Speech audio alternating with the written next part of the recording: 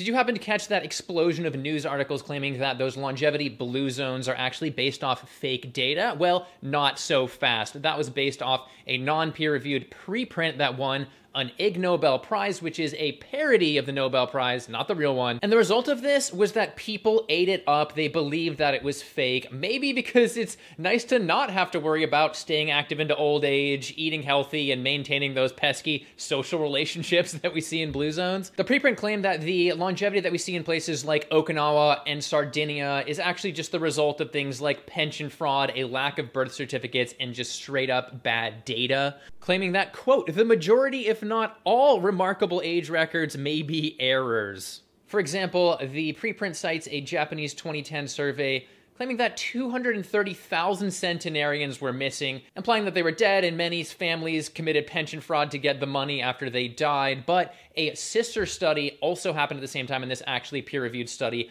looks at both of them. They used different data sets. They went door to door, etc., and found that the true rate of missing centenarians in Okinawa in particular was 0%, meaning 0 cases of Okinawan centenarian pension fraud, and this is one of the few prefectures that had that 0 rate. Additionally, researchers have gone to Okinawa specifically doubting that there were that many centenarians and came back saying, quote, they really are that old. After rigorously verifying the centenarians there, paused to read all the things that they did, and that preprint even cites this study but completely ignores their findings. Similarly, the preprint makes a claim that another blue zone, Sardinia, is just completely lacking birth certificates, so all of that must be fake too. However, Dr. Gianni Pace, an Italian researcher who has been studying Sardinia since the 90s and has dozens of studies, says that we actually have the civil and religious records of these people being born. They can be cross-checked. Talking records since the 1880s, he says, quote, this double certification ensures that the probability of errors in the date of birth is virtually 0, deeming this birth certificate claim ridiculous. And so why wasn't this peer-reviewed? The kicker here is that an anonymous top demographer that I have verified as real says they